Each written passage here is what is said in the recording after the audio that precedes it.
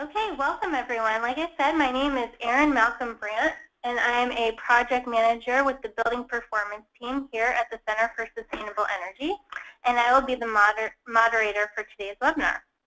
Today we're going to explore how permitting and codes help us get to zero net energy goals. The information presented in this webinar will hopefully help municipal staff, developers, contractors, and architects think about how permitting and codes can best help support your Z&E projects and plans. We'll be sure to leave time at the end of the presentation for questions, and we're asking that attendees please enter their questions into the question prompt in the webinar toolbar. Please enter questions into this prompt as they arise, and we'll address them all at the end of the presentation. We've muted all of the phone lines and will only be accepting questions submitted electronically. Next slide. For those who aren't familiar with the Center for Sustainable Energy, I wanted to give a quick overview. Since 1996, we've been partnering with local, state, and regional governments to advance clean energy. And a core part of our mission is to provide information and best practices like this webinar to help reduce barriers to clean energy adoption. We're unique in that we provide technical assistance and energy program implementation, as well as industry engagement and policy feedback as part of our core services. Our work has primarily been focused in California, but we recently expanded our assistance throughout the United States. Next slide. This webinar is part of a larger Zero Net Energy project that we're doing that's sponsored by the San Diego Regional Energy Partnership. Last year, as part of our webinar series, we presented our Zero Net Energy Roadmap for local governments. And this year, we're continuing the webinar series, diving deeper into how different technologies and policies can support Z&E efforts. Earlier this year, we discussed the role of EV charging and solar water heating in reaching Z&E goals. And you can find those presentations on our website. Next slide. Today we have three great speakers who are going to share their experiences at the intersection of permitting codes and zero net energy. We have Saj Constantine, the Director of Policy here at Center for Sustainable Energy. We have Marissa Spada, a Building Performance Project Manager, also here at CSE, and Celia King-Scott, Senior Engineer with DNVGL. To kick things off, we want to get a better idea of who's participating today. So we have a quick poll question for you.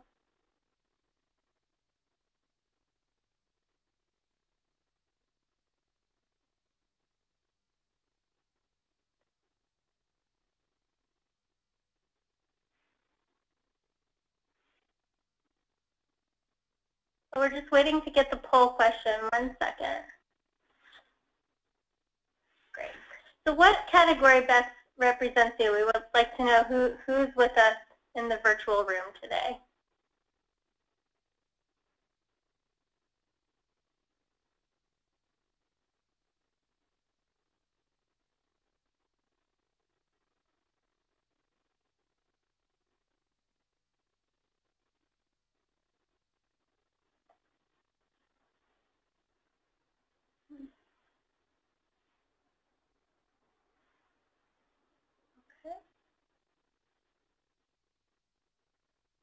Great. So it looks like we have a pretty diverse audience today of both public and private stakeholders, which is great because that's critical to getting to zero net energy.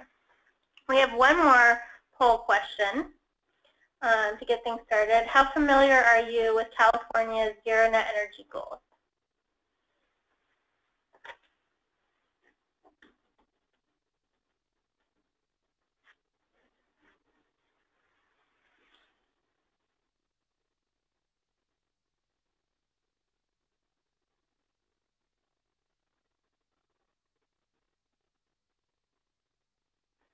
Great, and so again, we have a pretty diverse audience with a good mix of people who are either somewhat familiar or very familiar. So that's great context to get things started.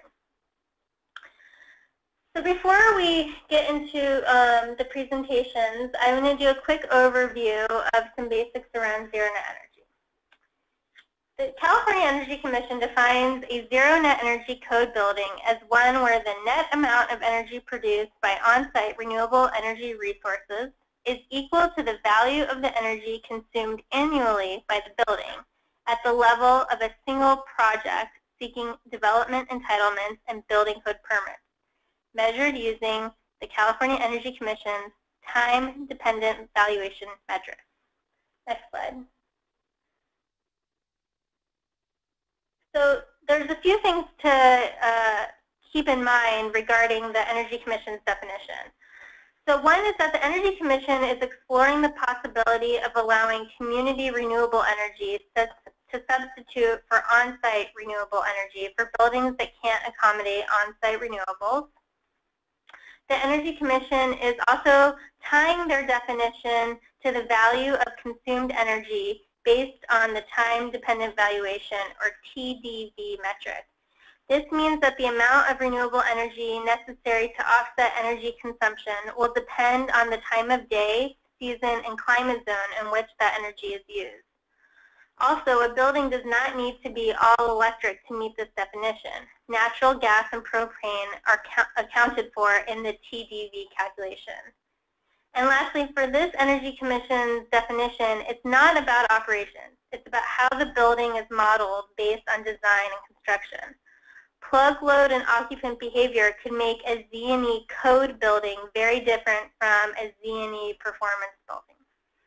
To determine whether a building is a Z&E code building, building departments will have to rely on energy modeling documents submitted along with new construction permit applications to verify and enforce Z&E standards. It's also important to note that the Energy Commission's definition is different than other Z&E definitions, including the Department of Energy. As you can see here, the DOE is concerned with comparing actual BTUs used versus produced. And here in California, we're starting to see the Z&E definition evolve as entities are thinking more about how to achieve zero net energy, not only in new construction, but in existing buildings that may not trigger code when retrofitted. Next slide. So in regards to the state's goals for zero net energy, they're both ambitious and quickly approaching. By 2020, all new residential construction will be zero net energy. By 2025, all new and 50% of existing state-owned public buildings will be zero net energy. And by 2030, all new and 50% of existing commercial buildings will be zero net energy. Given that these dates are not in the too distant future, it's imperative that building professionals, customers, and local jurisdictions understand what their roles are in reaching these goals. Next slide.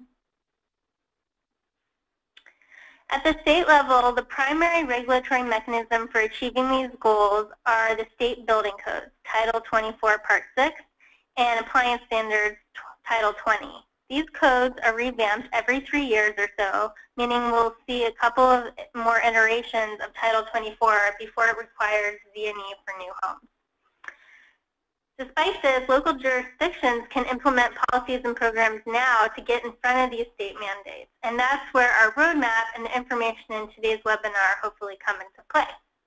Next slide. So as I mentioned previously, to help stakeholders navigate zero net energy goals and better understand what they can do, we created the Z&E Roadmap for Local Governments. And you can visit www.energycenter.org/Z&E to find the roadmap.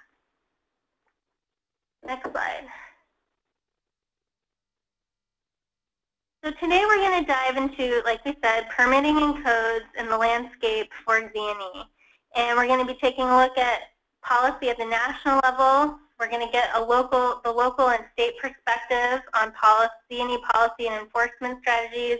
And we're also going to hear about reach codes and programs that are driving zero net energy. And so before I introduce our first speaker, I'd like to do one more poll to get a sense of how your communities are approaching zero net energy. So we're asking, does your community or company have goals specifically related to zero net energy buildings?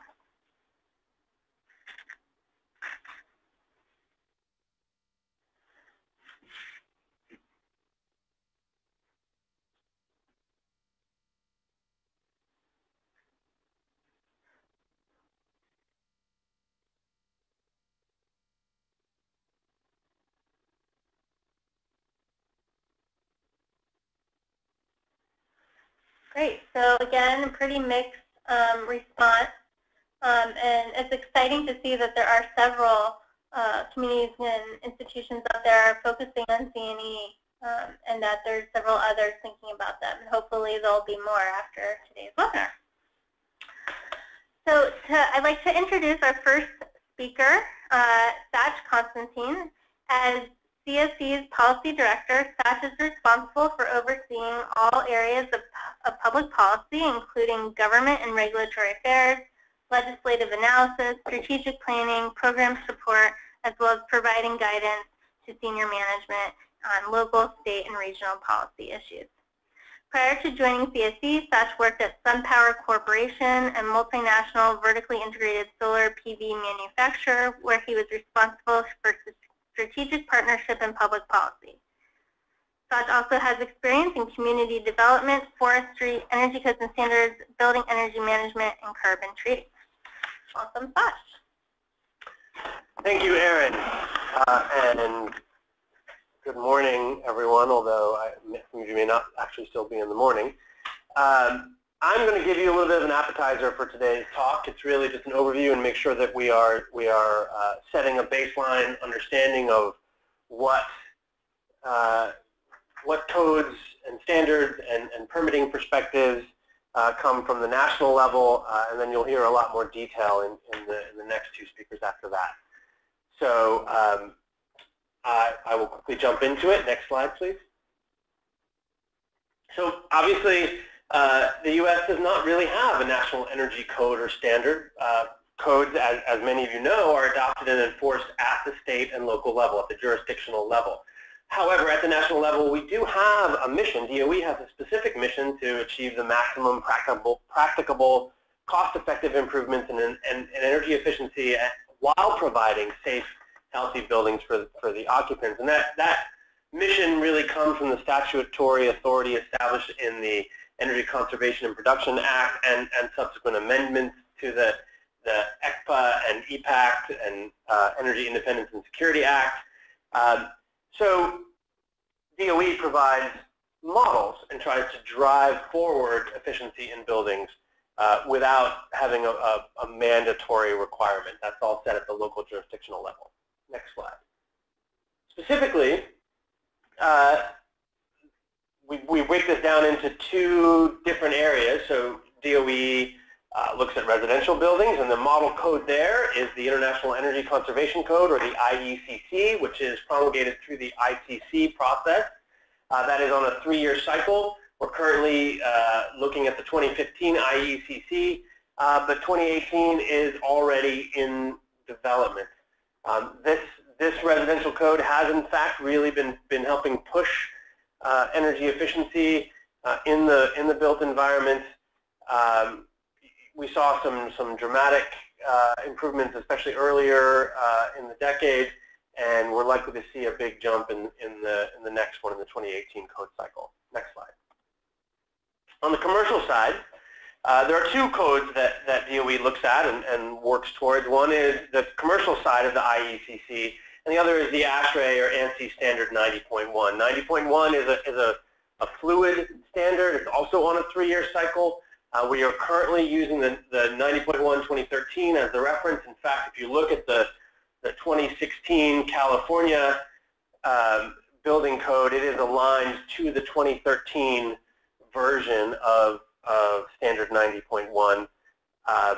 However, 90.1 2016 is now available with 125 addenda from the 2013 edition. And we've seen this commercial standard really drive efficiency, particularly between 2007 and 2010. You saw dramatic improvements. I think we expect equally directional improvements, or equally forceful directional improvements in the coming cycles. And as Erin said, we're going to be seeing several iterations of these before some of the requirements here in California and in other states come into play. So it's important to pay attention to these. Next slide, please.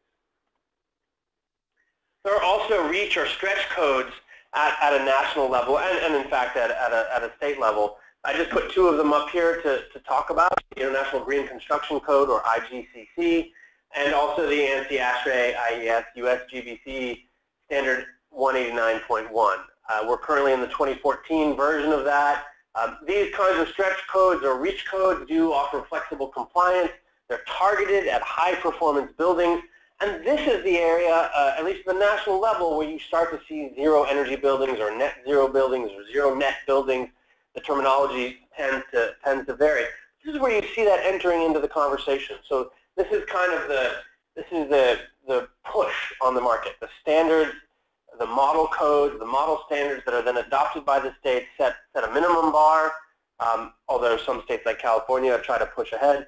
But then these reach codes, these stretch codes, really try to expand the field and push us towards, in fact, zero-energy buildings. Next slide, please.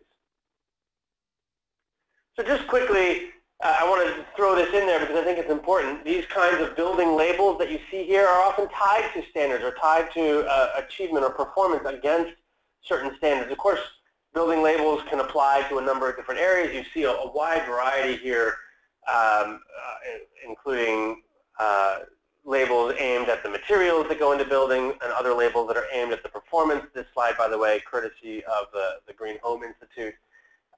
So, a variety of labels that are also helping to pull the markets along. We often think of the codes and the standards as kind of the floor of the house and things like labels and incentives as the roof, and you want to raise the roof at the same time that you're raising the floor. I think these labels are part of that. They are, however, typically not mandatory. They have a different function than codes. But they are about conditioning the market, and I think that's what the underlying theme of my intro here is. So next slide, please.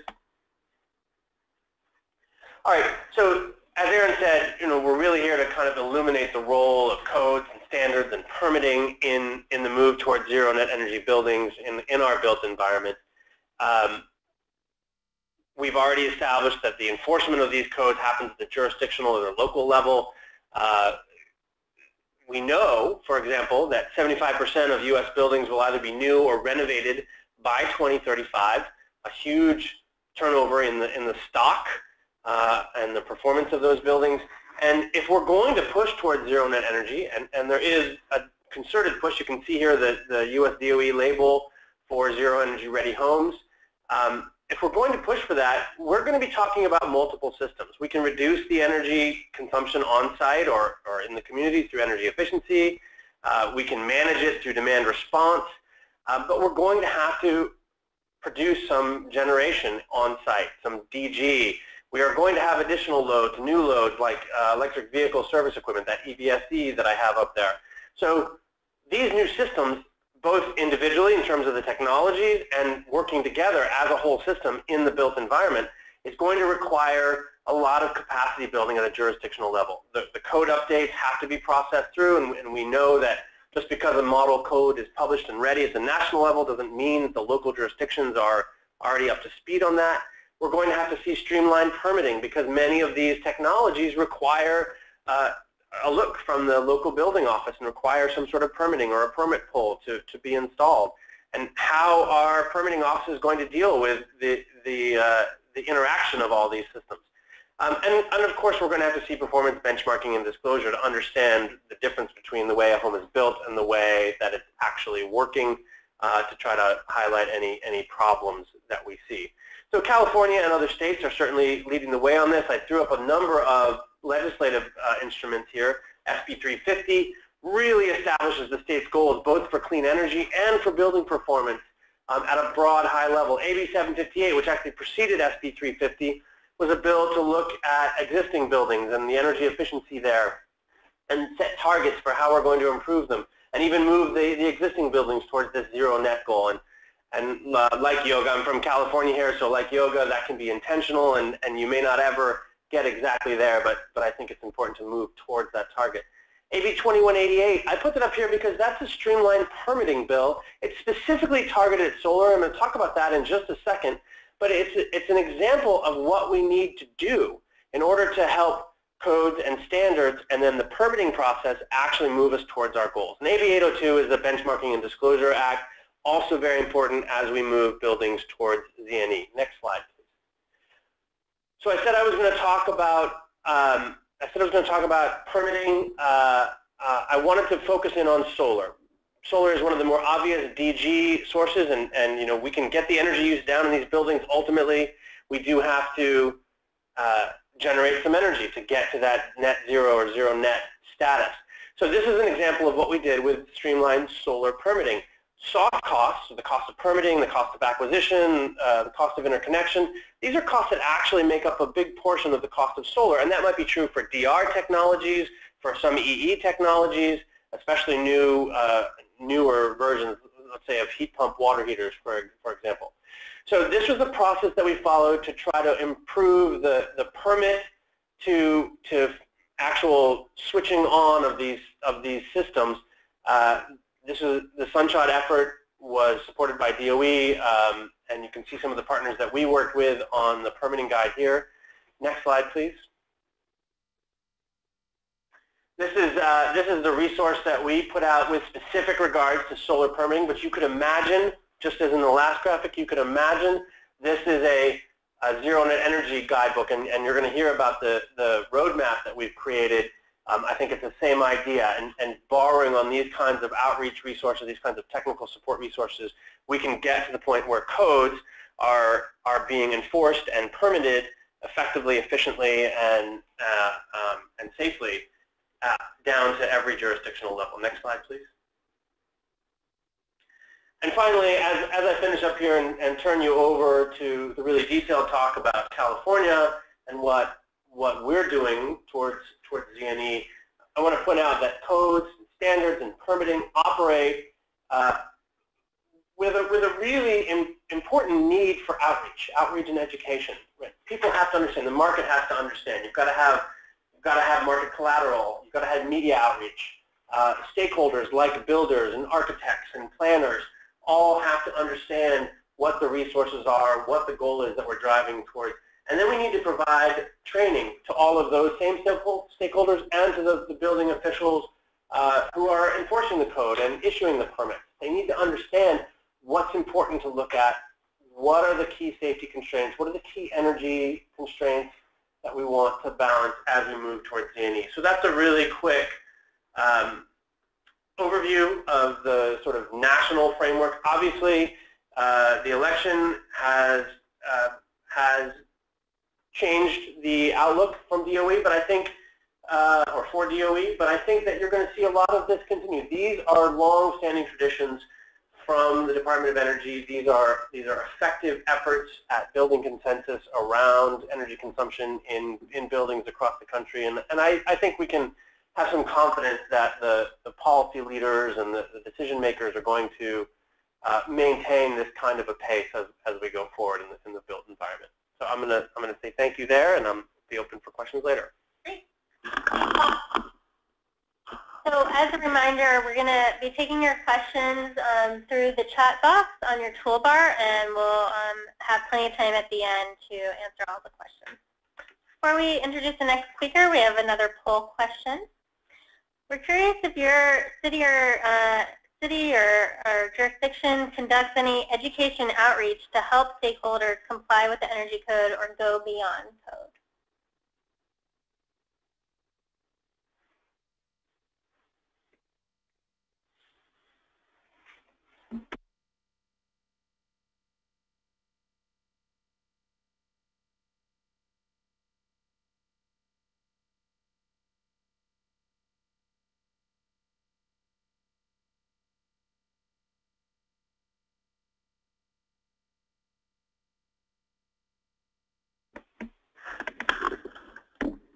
Great.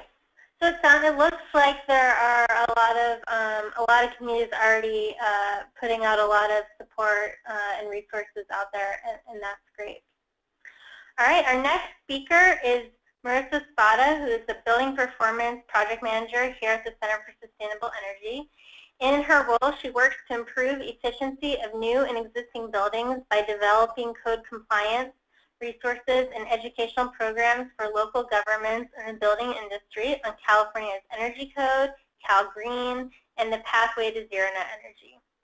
Marissa's programs have paved the path to ZNE by emphasizing energy efficiency first in buildings and project design, complemented by accelerating the adoption of renewable technologies, electric vehicle charging infrastructure, and energy data management systems to truly achieve a net zero threshold.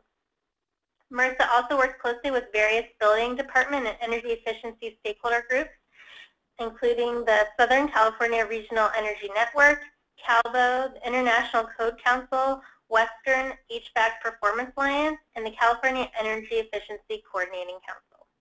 Welcome, MRSA. Thank you very much, Erin, and also thank you to those of you tuning in today's webinar. We're going to now jump into the local and state perspective on Z&E policy and enforcement strategy.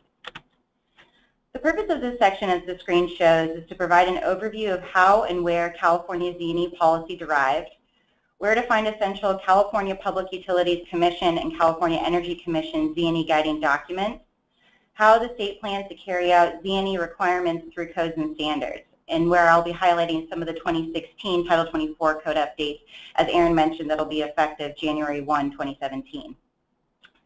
We'll also look at how permitting is the driver of a successful and achievable Z&E rollout for the building industry.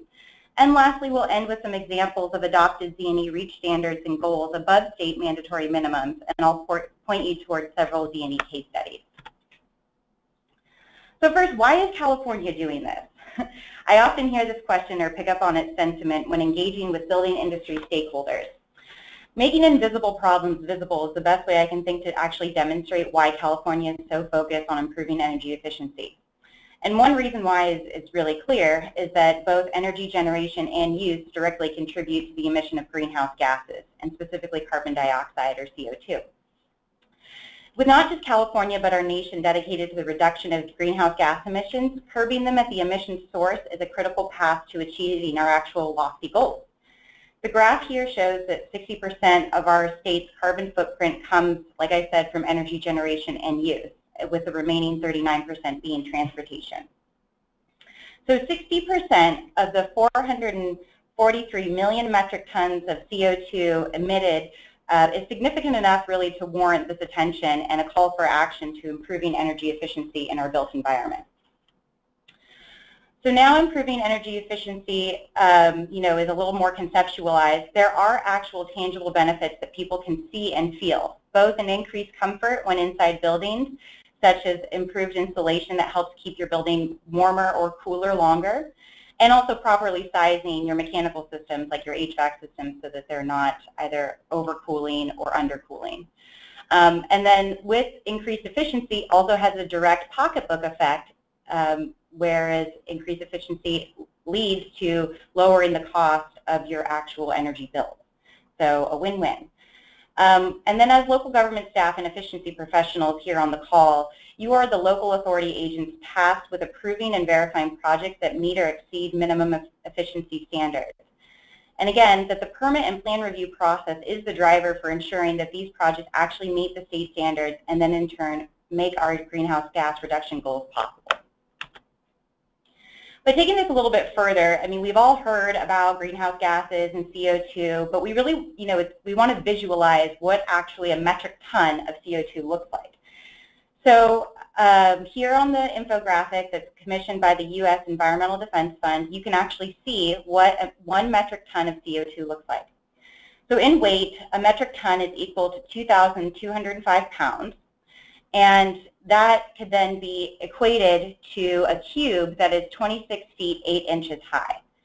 So multiply that 1 metric ton by California's annual 443 million metric tons, and you get 11,872,400,000 feet of CO2 generated by California. So that's approximately just the distance between Earth and Venus, or 20 million miles.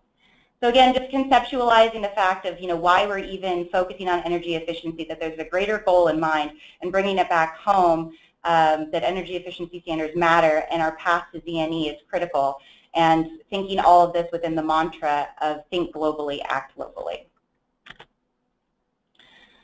Okay, so now how is this actually all getting done?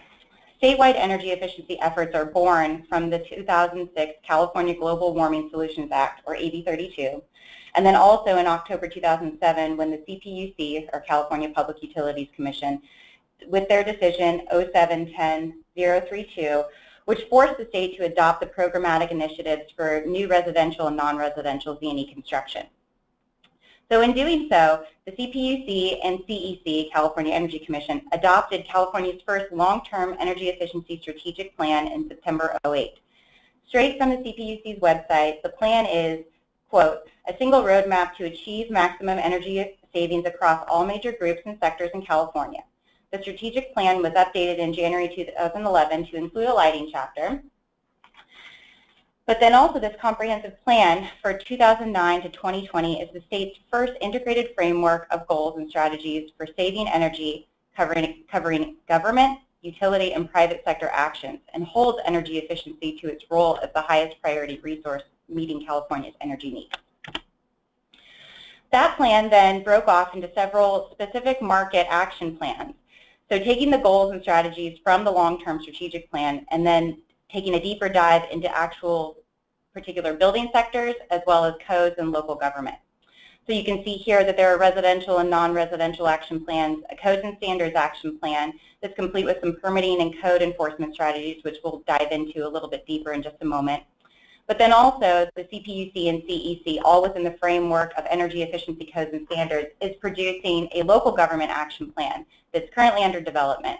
And I'm not aware of the date of release at this point, but I would just encourage you to check in with the Energy Commission or even CSC, as we tend to post the release of large documents like this. So the final guiding policies and documents for Z&E that exist in the Integrated Energy Policy Report, or IPER, and AB 758, California's existing Building Energy Efficiency Action Plan, as Sach had noted earlier. So with energy efficiency, IPER states that, quote, standards are a foundational part of California's long-term goals for meeting energy demand, resource conservation, and environmental stewardship. They avoid the lost opportunity of failing to make buildings and appliances efficient at their crucial point of construction or manufacture by ensuring that builders and manufacturers make appropriate cost-effective investments in energy efficiency to the benefit of all Californians. So what IPER actually does is it establishes Z&E new construction standards, further defines Z&E buildings and the steps to achieving our first Z&E goal in 2020, which is residential new construction. Then how AB 758 continues to facilitate this process is that it sets goals and strategies for existing residential and non-residential buildings, because we can't forget our existing building stock. And then it also includes a local government leadership strategy and an energy savings program opportunities. What's crucial to note for our local government partners here on the call is that funding opportunities from the local government leadership strategy will be coming out, and so I would recommend that you stay tuned as to what funding opportunities can be available to you through AB 758. So here, again, Aaron had showcased these Z&E code timeline rollouts a little bit earlier, but I'm just going to dive into them a little deeper. From all those policies and documents is how we landed on all of these goals. So first, we see that all new residential construction will have to be zero net energy designed and constructed by 2020. And those standards are projected to be adopted in the Title 24 Part 6 2019 code cycle, so just 3 years from January 1. All new and 50% of existing state-owned public buildings will need to be Z&E starting in 2025. The Z&E requirements for public buildings can be found in the Governor's Executive Order B1812, and you can, after this webinar, click on that link and be taken directly to that executive order. Then the next milestone is that all commercial buildings will need to be constructed and designed to Z&E standards by 2030, and those standards are projected to be adopted in the 2028 code cycle. And then by that same milestone, 50% of existing commercial buildings will need to be retrofitted to Z&E standards. And the layout of those goals can be found in the Z&E Commercial Building Sector Action Plan. So here now we're going to dig into the Codes and Standards Action Plan. As you can see, it was published in March 2014. There is an update actually currently under development. I'm not aware of the date of release, but I would, again, encourage you to follow this plan. So for those of you that are already familiar with the long-term strategic plan, you may recall that these two goals on the screen are actually taken directly from that.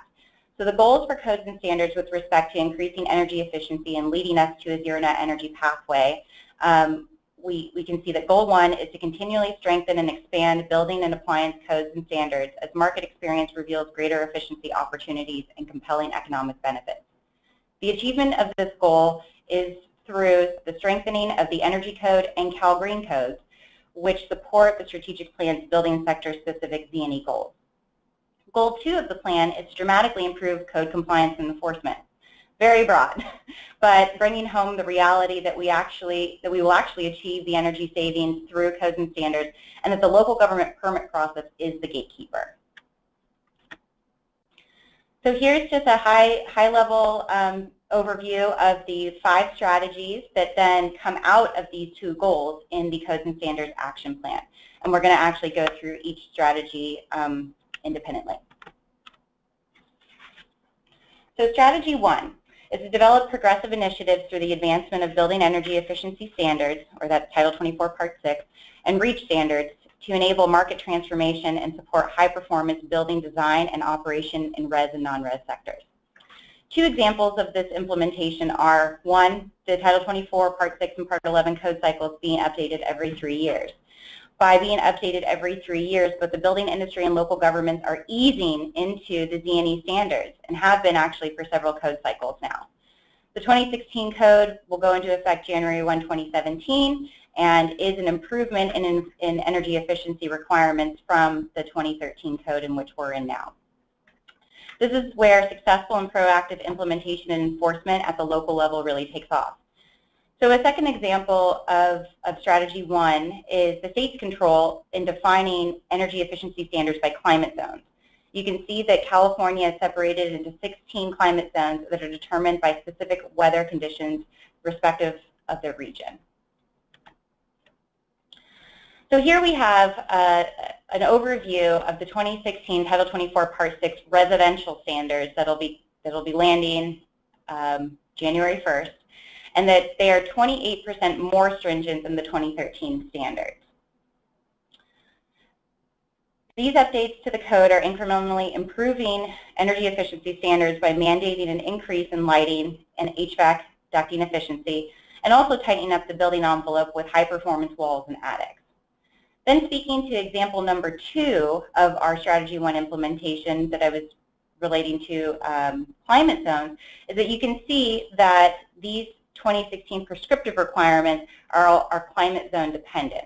So not every single jurisdiction in the state will have to enforce the standards unilaterally, that the standards will be very specific to the climate zone and the geographic needs of the geographic needs. Here we have the non-residential 2016 updates, and those are 5% more stringent than the 2013 standards. And if I didn't mention on the last slide, that 5% actually means that from the 2013 standards, these 2016 standards are projected to increase energy efficiency 5% more than the mandatory standards of 2013. So in the same vein, the non-res standards are improving HVAC efficiency, lighting power densities, and some unique requirements that apply to installing power controls on idle and unused escalators and elevators. A really, really unique change in this code cycle. So for more information on these codes, I encourage you to visit the Energy Commission's website.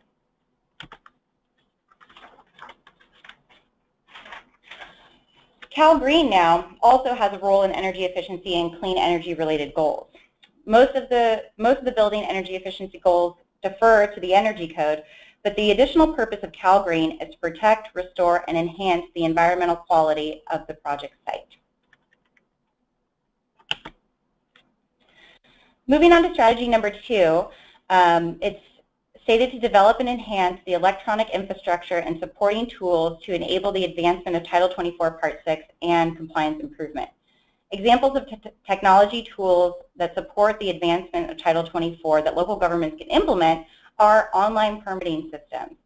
So we really encourage online permitting systems with unique features that include any or all of the below, that make the permit process more straightforward, but then also allow jurisdictions to collect all necessary compliance information for the project either before the application is approved or before the final permit is issued.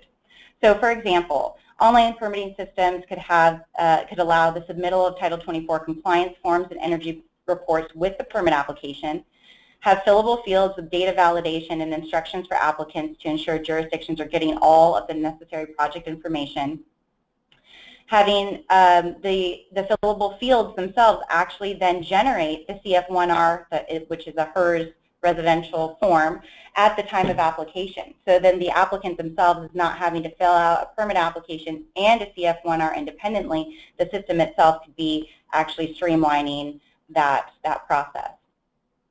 And then lastly, another feature worth considering for those of you that have online permitting systems or are looking to adopt them is to have an application programming interface or an API that connects to HERS provider databases that then requires auto-population of CF2Rs and 3Rs before the building inspector actually arrives on site. So before a building inspector, within this scenario, were to actually go out to a project site that's requested a final inspection, they would then be able to review the permit file through the online permitting system and verify that they have all the necessary compliance forms that are validating that all of the necessary steps on the site have been completed. A lot of times in the jurisdictions that I work with, I hear that inspectors get out to the project site and they don't have the project forms, or the applicant doesn't have the project forms available to them, which requires the inspector issuing a correction and then requiring the applicant to either provide the forms at a later date, or if they haven't even completed the steps to produce the compliance forms, then the inspector has to issue the correction and come back out on site a second time. This delays the permit process, you know, and increases frustration for both the jurisdiction side as well as the applicants. But here we want to highlight some really excellent examples of local governments who are taking this next step. So we have the County of San Diego with their Citizen Access online permitting program. I've included links to all of these programs just with the respect of time. I won't go into all these in detail, but just want to showcase that the County of San Diego's online permitting system was unique and viable enough to receive the Acela Engage 2014 Customer Award. Then you also have GreenNet permitting system, which is a regional permitting system in Imperial County utilized by multiple jurisdictions in that region. And GreenNet is actually a self-funded permitting system through parts of the permit fee that then go to supplement the system's operation. So it's actually a no-cost online permitting system to the jurisdictions themselves. And then lastly, we have City of Palo Alto Civic Insight. Just another great example of a jurisdiction actually following Strategy 2 and utilizing and enhancing electronic infrastructure and supporting tools. Civic Insight is not an online permitting system, but it is an electronic system that building inspectors can use to update live information from the project site that then the applicants can access.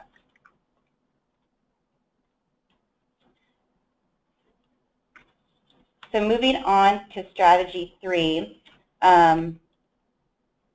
enhancing education and training initiatives for improving compliance with Title 24 Part 6 and REACH standards.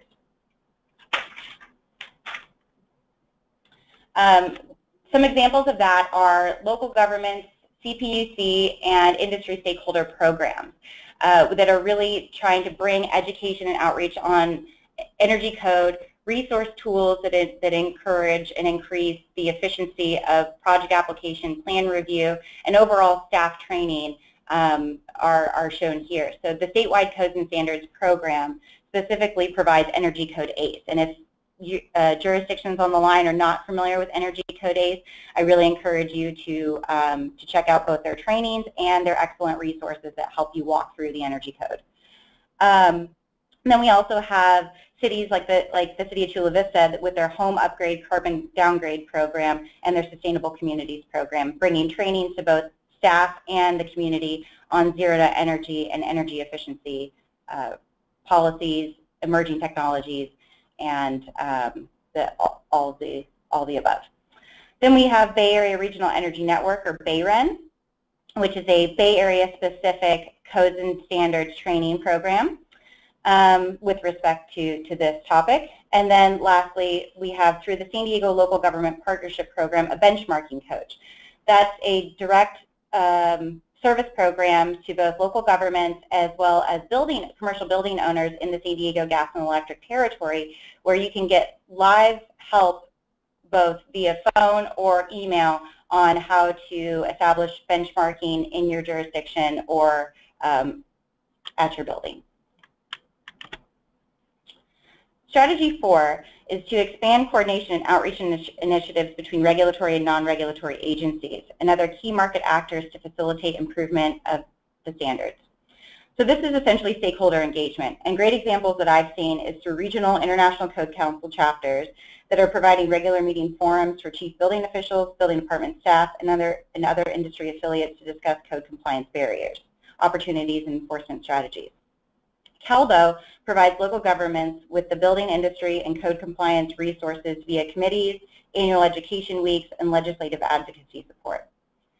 We also have local government building Z&E demonstration projects through CEC EPIC programs, and then also we encourage jurisdictions to create a Z&E roadmap for your own region or community, and that it is born out of an organized stakeholder engagement process. So very similar to the Zero Net Energy Roadmap that CSC has produced. This was born out of a large stakeholder engagement process and looks at the implementation of Zero Net Energy from a multi-stakeholder perspective, not just within the building design, but also in how jurisdictions are adopting ordinances or streamlined permitting processes, looking to PACE or other financing programs for increasing financing opportunities for these large-scale retrofits, and then also providing education and outreach to necessary industry stakeholders. And lastly, Strategy 5 supports efforts towards standards, compliance improvement, and enforcement at the local level for building energy efficiency standards, both mandatory and REACH. And here we get to my favorite strategy, and that's the recognition of jurisdictions throughout the state that are getting ahead of the Z&E rollout. So here we have the City of Hayward, Palo Alto, City of Los Angeles, City and County of San Francisco, Davis, and Lancaster have all adopted Z&E or Z&E-like ordinances that are really pushing the envelope for development in their communities that are getting ahead of that 2020 and beyond Z&E threshold. And I apologize if I left off any other cities that have adopted these REACH standards, but we thank you in creating this move of the needle, and then kudos to all of you who are looking to also adopt these types of ordinances. And I encourage you to reach out to any stakeholders or partners you have at these jurisdictions to know how they were able to achieve this. And then in terms of improving enforcement at the local level, we have a program here provided by CSC, the Energy Code Coach program, that is launched in both the City of San Diego and the City of Chula Vista, where we staff an Energy Code Coach who is an expert in both Title 24 and Cal Green inside the building department 1 to 2 days a week that actually helps staff review plans and improve their overall knowledge of what triggers Energy Code and Cal Green in projects. So here we have now a list of Z&E case studies and roadmaps. I won't have time to go through each of these, but that's why the links are provided so that you can take on your own independent research.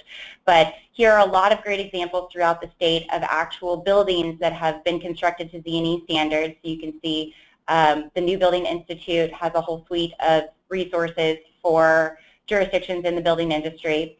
The PG&E territory has put together non-residential Z&E case studies.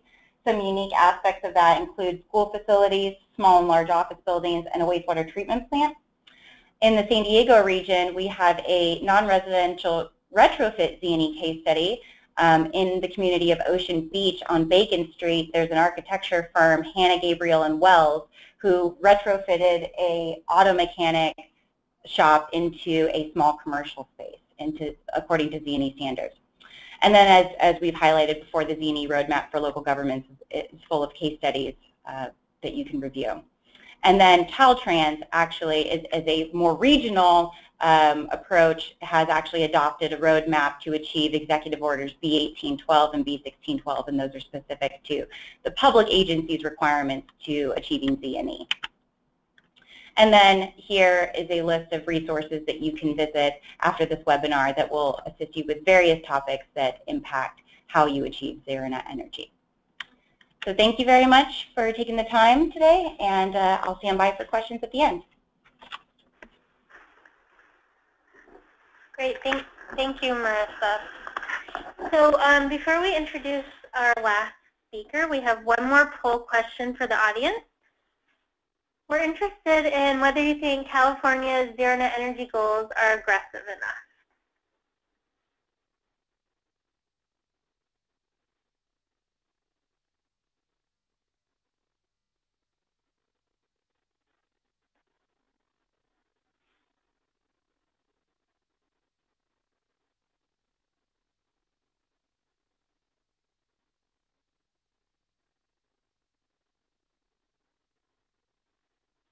Interesting. So a majority of you think that the goals are quite aggressive, and we definitely have a lot of work to reach those goals. So our next and final speaker this morning is Celia King-Scott. Celia is a senior engineer with DNVGL's Sustainable Buildings and Operations Group. Celia has over 9 years of experience in the building and engineering consulting industry. She has her PE license in mechanical engineering and is a LEED accredited professional for building design and construction. She is also an ASHRAE certified building energy modeling professional. Celia has extensive experience in zero net energy buildings, communities, and cities, and her current role involves developing whole building energy performance models, including computational fluid dynamics and daylight analysis for both residential and commercial building types. Welcome, Celia. Thanks, Erin. And thank you all for attending today, and to the Center for Sustainable Energy folks, thanks for having me speak at this webinar. So today I'm going to be discussing the REACH codes and programs driving ZNE. Now, there are both unique opportunities and challenges to achieve zero net energy, and it's really a matter of balancing these in order to achieve the aggressive end goal. So today I'll be talking about 2 programs that have followed REACH codes to help drive ZNE in the marketplace. Next slide, please. So already today in the webinar we've heard a few definitions of zero net energy, and from both the state of California and the Department of Energy. But there's also the definition for that building owners really care about, which is over the course of a year, if a building consumes less energy than it produces within its boundary, then it's a zero energy building. Next slide, please.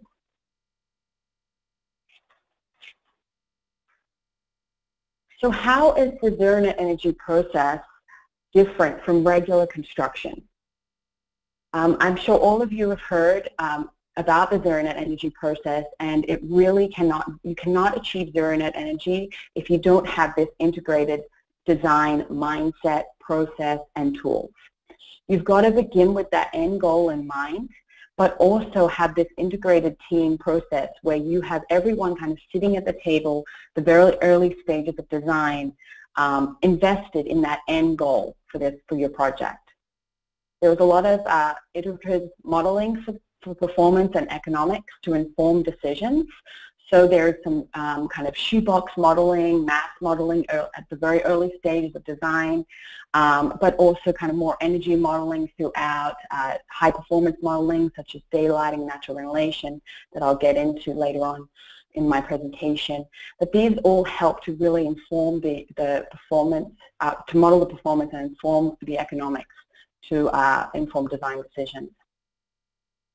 Metrics of success, well, the payback may exceed more than 5 years, which is different from regular construction. And sometimes you won't have the investment of your building owner or developer because of the high ROI.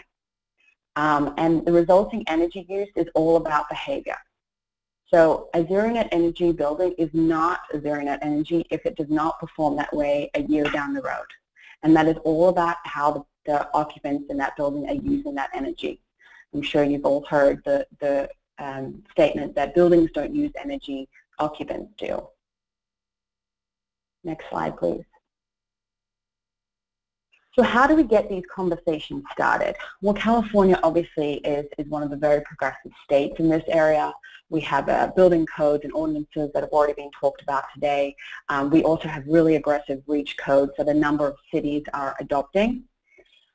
We also have local energy and community plans that really engage both the private and the public sector and really encourage this climate action planning, sustainable design planning for individual projects and also a portfolio of projects. We have a number of policies that have been implemented at both the federal and state level. There's also a lot of RFPs out now that are using this language for Z&E, and I can think of just in particular unified school districts have a lot of RFPs out now for Z&E modeling and performance. This also can be in lease language from a building owner or developer. There's some incentive programs that really encourage high performance of Z&E, and I'll talk about one of those today.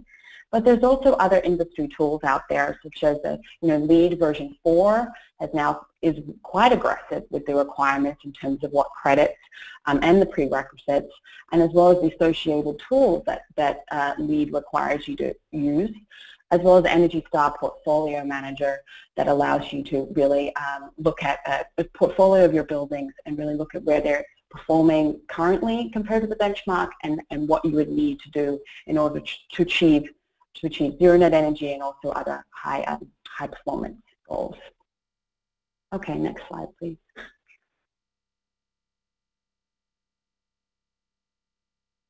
So the two kind of, I put this in quotes out there, REACH programs that I'm talking about today is the Sustainable Communities Program that DNVGL runs for Southern California Edison down here in Southern California, and also the Bay Area Municipal Technical Assistance Program, and we already touched on the Bay Area group already, so they're managed by the codes and standards. But both of these programs are really kind of the REACH programs and really can help drive the market in terms of achieving Z&E. Next slide, please. Okay, so this is the Sustainable Communities Program. Sorry about that. Okay, so this was developed by the Southern California Edison. It is for both commercial and residential, mixed use, and multiple buildings. So it's really for master plan communities that have both your commercial and residential building types. It is a design and incentive assistance. So the purpose of the program is to be involved at the very early stages. So we want to sit down with the developers and the owners and the architects before they've even really considered kind of the full plan of their community. The goals for this program are aggressive, sustainable design, energy efficiency, water efficiency, daylighting, and in the last few years, we've really tried to move the market towards Z&E through this program. The benefits are you receive this funding pretty early on. It really encourages that integrated design process and collaboration and promotes education and training for the participants. Next slide, please. So balancing priorities. So for the projects in this program, we've really got to look at both the owner's interest, design guidelines, different architectural styles, coordinating project teams, construction timelines, cost and marketability, and also development of the PV layouts. So a lot of these master plan community projects, they have a whole span, a length of life over like 10 years. And if you think about how much our code, the Title 24 code has changed, you're looking at updates every 3 years. So there's different phases to these projects. There's different building code requirements for these projects. There's also different project teams in terms of different architects and engineers. So it's really about coordinating those project teams, getting them involved early on so that we really have the owner's interest at heart, the best interest at heart, and we're really focused on that end goal of conserving energy. Next slide, please.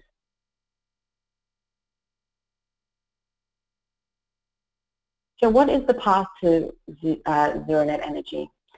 So in the case for the projects in this program, they're all new construction. So we really do have an influence at the very early stages in terms of site orientation, solar shading, topography. So we really look at how we can improve the passive design of the building in terms of lowering that thermal load of the building with a better site orientation, and maybe we can use some of the vegetation that's already there for some shading.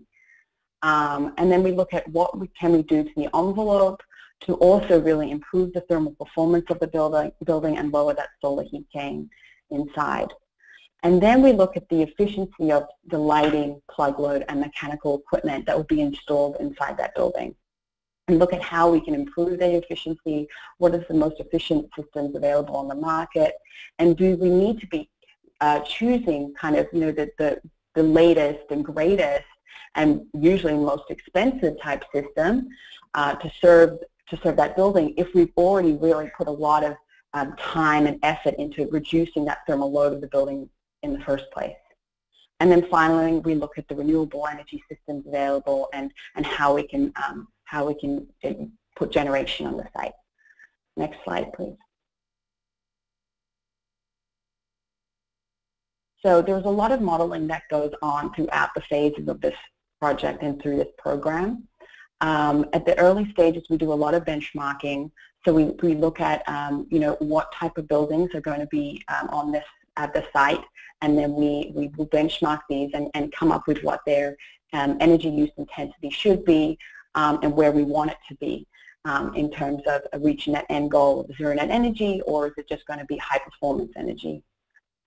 We also do a lot of solar analysis for the projects and looking at how much is available in terms of area for the arrays. We also do computational fluid dynamics, also known as CFD modeling.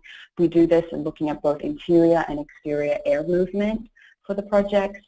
We look at visual comfort and daylight simulation. So we really want to improve the visual comfort for the occupants. So how can we harvest as much natural light as possible, but also reduce the amount of direct light entering the space, which can cause glare conditions. And then, of course, we do energy modeling throughout the stages of the project to really make sure that we're staying on track to achieve that end goal of ZNE. Next slide. So I just wanted to talk about two kind of passive strategy analysis that we do for this program. One is natural ventilation. And so some of these master plan communities, it's usually in the regional area outside of LA, but we did have one community that was coastal, and they really wanted to look at the effect of, they wanted to look at exterior airflow, look at the predominant wind conditions, and really see how they can orientate their buildings to really incorporate some of that wind and really encourage natural ventilation, but also obviously not have kind of a wind condition where the occupants are going to be uncomfortable due to the acoustics or the increased airflow. So this is just a wind rose that we did as part of this natural ventilation analysis to show where the predominant wind, what direction that wind is coming from, and what kind of wind speeds we're looking at. Next slide, please. Another one of these passive analysis was kind of looking at the solar orientation of the buildings and also the roof area available. So we really wanted to encourage a lot of PV and have these arrays on the roof, but obviously you have limitations in terms of what that roof actually looks like for architectural purposes, as well as is the building orientated the right orientation to really have the best solar performance there for generation. Next slide, please. So this is just an example of one of the analysis that we did for a community there. So we're looking at a range of building types, single family, multifamily, as well as office, hotel, retail, and theater. And then we were able to look at what the EUI was, the predicted EUI for those buildings, and then what was the available area in terms of on the site so that we could have this PV array, and what would we need to achieve the net zero energy for the site. Next slide, please. And then again, looking at this rooftop PV capacity, what the net zero requirement is, and then do we want all flat roofs? What about the flat and gable roof combo? Well-orientated gable roofs, and then also comparing this to the code minimum capacity. So this is for a project where we're really looking at these different architecture styles. We were able to help the architect because they were involved at this really early stage. We were able to help them come up with the best combination for their development. Next slide, please. Okay, so the next program I'd like to talk to you all about is this BayREN Municipal ZNE Technical Assistance Program.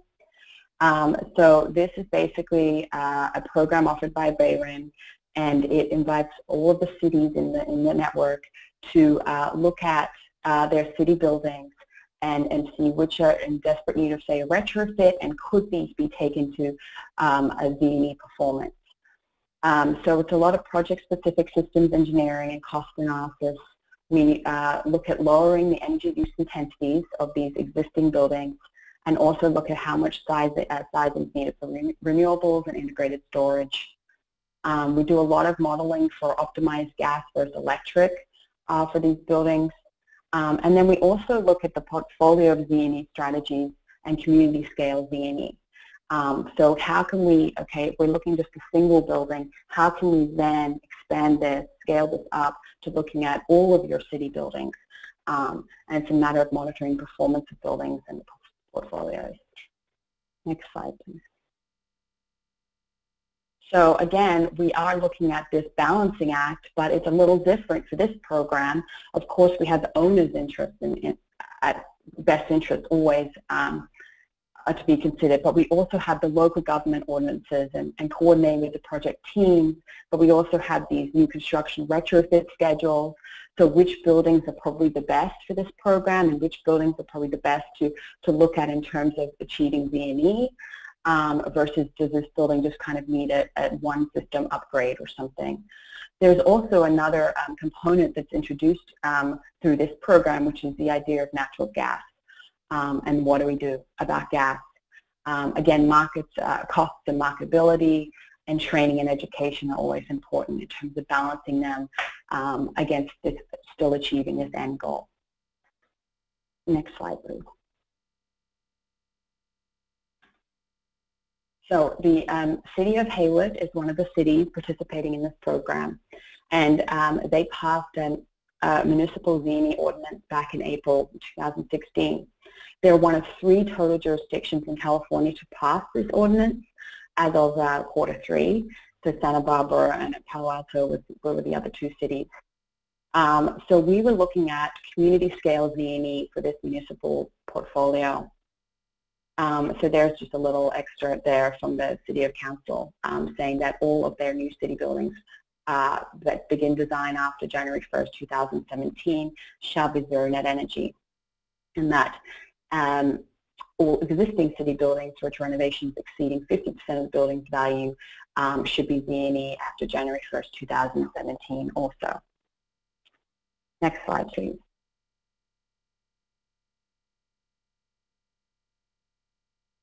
So how did the city get there, you ask? So how did the City of Hayward, how were they able to really pass such a progressive ordinance and kind of years earlier than what our strategic plan is kind of suggesting in California? Next slide, please. So in 2008, the City Council adopted an ordinance requiring all new municipal buildings or renovation projects to be LEED Silver certified. Okay, so already they were pretty progressive, a pretty progressive City Council for the City of Hayward there.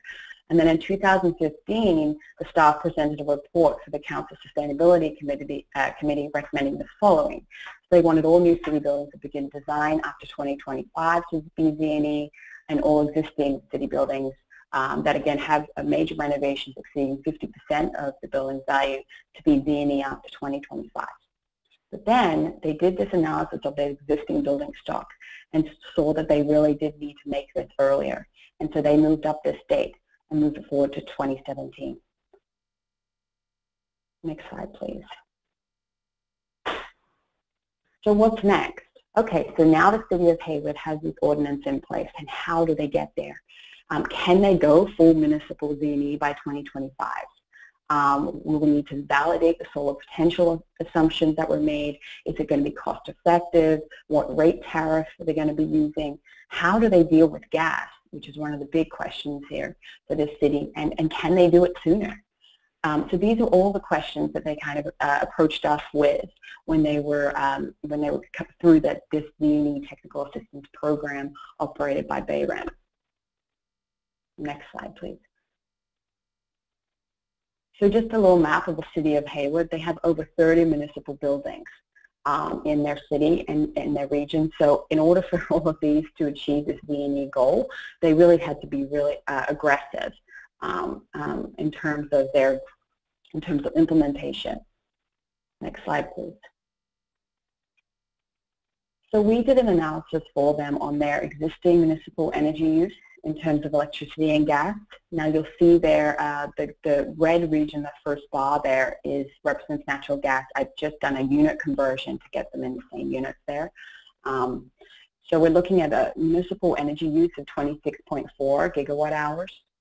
And then they've offset with their biogas cogeneration 9.4 gigawatts of this. They also have wastewater solar offset of 2.4, distributed solar 0.6. And so in 2016, they had a remaining of 14 gigawatt hours that they would need to take care of in order to achieve the Z&E. So it was no small feat here for the City of Hayward. Next slide, please. So looking to the future, how are we going to get there for them? How are we going to look at all of these buildings in the city and really take them to that Z&E target that they still want by beginning 2017? So we looked at LED retrofits on all of their buildings, and this was taking them to a reduction in 0.4 gigawatt hours. And then we did other energy efficiency measures, such as envelope and HVAC, improving the HVAC in their buildings. And so that took down another 0.6. And then we looked at what we could provide in terms of generation, and the solar potential was about 8.6 gigawatt hours. And then they had this remaining 4.4 gigawatt hours of gas usage that we didn't know what to do with. And you'll see that's quite proportional there with the beginning municipal energy use before we even looked at any of these strategies. So we looked at offsetting this by PV, but it just was not cost effective. So we had a number of strategy meetings, and they're still ongoing with the city in order to come up with the best approach to offset this remaining gas. Next slide, please.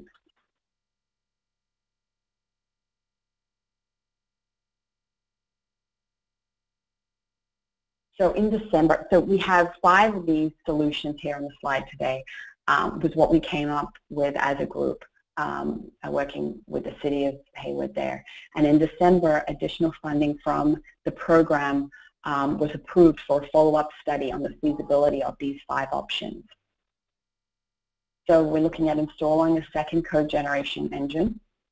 We're looking at electrifying all of their municipal buildings. We're looking at possibly wheeling gas through the PG&E pipeline. We're also looking at trucking biogas CNG storage tanks at buildings, so at the building sites, and also creating biogas vehicle fueling stations for all of the fleet of their city vehicles. So there's a number of options presented here, and we're still kind of in discussions about what is the best in order to move forward and with that and still achieve the Z&E goal. So just kind of to summarize the next slide, thanks. So just to really summarize this, it's a matter of balancing priorities for Z&E design, and I just talked about 2 separate kind of REACH programs that have some different kind of interests that we need to take care of in terms of achieving that Z&E goal and conserving the energy there. But the majority of it is always the owner's interests. We've got to look at local government ordinances. You've got to always coordinate your project teams and look at your project schedule and how you can kind of stage this out, plan this out in order to make sure that end goal of Z&E is achieved. And of course, more costs and marketability, training and education are so important in terms of driving the market. People look at these buildings as kind of as B&E buildings as showcases for the community. They really do offer that kind of engagement for the community and help drive that market, achieve Z&E further down the line. Okay, I think that's all from me today. There's my contact information if anyone has any other questions, but I think we're kind of opening up now. Thanks, Erin. Great. Thank you so much, Celia. So I want to thank all of our speakers for their great presentations. We're going to use the next few minutes for any questions that people have. For those that need to jump off the webinar now, I do want to make sure that we get your feedback, and any thoughts you can provide will help us identify next topics and recommendations for our future webinars on Z&E. So you'll be receiving an email shortly, and we ask you to just do a quick survey. We'd really appreciate it. I also want to let everyone know that we will be sending out a link with the presentation and the slides so that you can have it as a future resource. And we'll also be featuring the webinar and the slides on our website. So getting started in terms of questions, I just want to remind everyone that you're welcome to use the chat box for any questions that you might have. Marissa, I want to start with you. You mentioned the Code Coach program that we've been supporting in some of the municipalities, and I was wondering if you could expand on that a little bit to tell everyone about the program and how other communities could emulate it. Yeah, thanks, Erin. Happy to. So as I mentioned, in the City of San Diego and City of Chula Vista, through local government partnership funding, they have implemented what is called the Energy Code Coach program. And what we do in those jurisdictions is we provide a suite of training for both in-house building department staff, so permit technicians, plans examiners, and building inspectors, on relevant energy efficiency code and compliance information. We tailor those trainings to the actual needs of the staff. So we survey in a somewhat informal way the needs or the barriers that they're experiencing with their project work, or what knowledge gaps they have, and then we actually target these trainings for that staff. And then we also in turn host a series of community trainings where the jurisdiction can identify topics of interest around energy efficiency, zero net energy, and emerging technologies. And then we bring in industry experts to host an in-person community event. It's usually an hour and a half, a lunchtime event, and it's just a great way for furthering that education and training requirement that is aligned with the CPUC's long-term strategic plan, but also it's a great way for industry stakeholders in the region to network. And I've seen a lot of great conversations from the attendees of these trainings that we host in the community, where people are exchanging contact information, connecting the dots between what they're doing at their company or organization, and really just starting to make this process a lot more effective and achievable. So those are two elements. But then the Energy Code Coach themselves, they are, like I said, experts in the energy code. They typically have plan reviewer experience or are previous energy consultants. And they also are very familiar with Cal Green, may have LEED certification, or at least an affiliation with the U.S. Green Building Council. And so they sit in-house 1 to 2 days a week at the counter or behind with the plans examiners, and actually walk through plans together and really figure out when a code trigger applies to the project, or more importantly, and this is more consistently, what information on the plans related to Energy Code and Cal Green is missing. So when I noted specific to the technology and electronic advancements that jurisdictions can adopt, I didn't have a chance to highlight, but the energy code calculations that derive from Energy Pro software or any type of energy modeling software, that information should be actually on the plans themselves. And what we see a lot is that that information on the plans may come in the first draft, but when corrections are issued by the plans examiners themselves, sometimes that information doesn't get transferred back onto the revised set of plans, or not onto every set of plans that is required.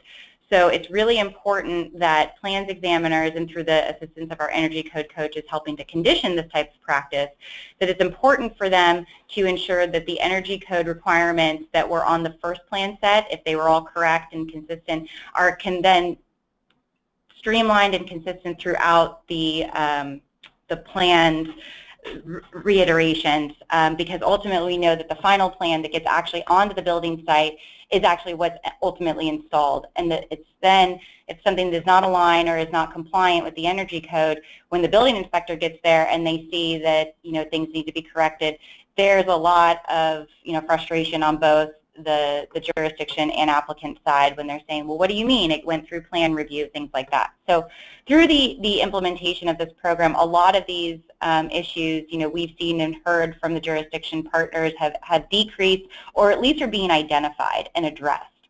So we're really thankful and happy to be working with these great agencies, and our partnership is being really well received there as well. So happy to answer any other specific questions. Great. Thank you, Marissa. Celia, we've received a few questions following up on your presentation regarding the use of natural gas, and what the role is going to be of natural gas as we move towards zero net energy goals, potentially with the idea of, would we be eliminating natural gas as an option, and what does that look like? So can you comment on those questions and comments regarding the future of natural gas? Yeah, sure. Thanks, Erin.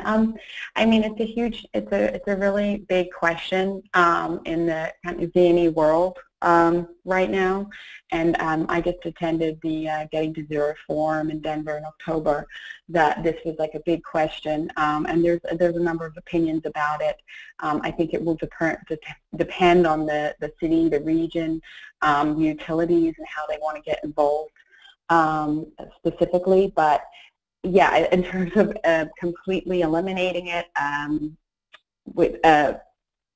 for code with Z&E, I don't know if that's ever going to be possible, but people do strongly believe that we're not going to achieve the Z&E if we don't completely eliminate it from the building stock.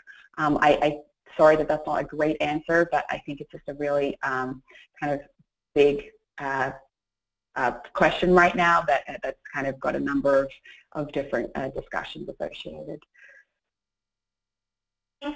Thanks. And Sach, do you want to add anything? Yeah, if I could jump in on that, Celia, I think that answer is absolutely correct. In the near term, I wouldn't expect code to eliminate a pathway for natural gas use in the home. However, if we look at over the medium term and the long term, if we look at 2050 goals in California or even across the country, for example, we really have to think about what our carbon budget is in general. And if Z&E is a part of our greenhouse gas emission reduction scheme, then the carbon budget applies. And we may need to think about replacing combustion of natural gas in homes with electric appliances. So fuel switching, gas water heaters for heat pump technology, for example, may in fact have to be considered in out code years, so out several cycles. But I think in the short term, we're not going to see that. I think, without wanting to comment too deeply on the national scene, I think that over the next 4 years, we're certainly going to see a much stronger natural gas lobby, and any attempts in code to eliminate natural gas could potentially be problematic. But I do think we need to think about the issue of fuel switching sooner rather than later. And this will certainly be an interesting question for Z&E and for state policy in general. Of course, natural gas technology, the pipelines, the delivery mechanisms, the end-use applications could also be used for biogas with a much smaller carbon footprint, for example. So how this works in future is certainly an interesting question. But I think for the short term, I would not expect code to mandate fuel switching. Great, thank you. Hey everyone, well, we're getting close to 11:30, so we're going to go ahead and wrap up. Thank you all for attending this webinar. If we didn't provide an answer to any questions you have now or in the future, please feel free to reach out to us. We'd be happy to speak with you further on these subject matters. Like I mentioned before, we'll be sending out a link to this webinar, and please be on the lookout for our quick online questionnaire that we'll be sending out shortly. Thanks, and have a good day.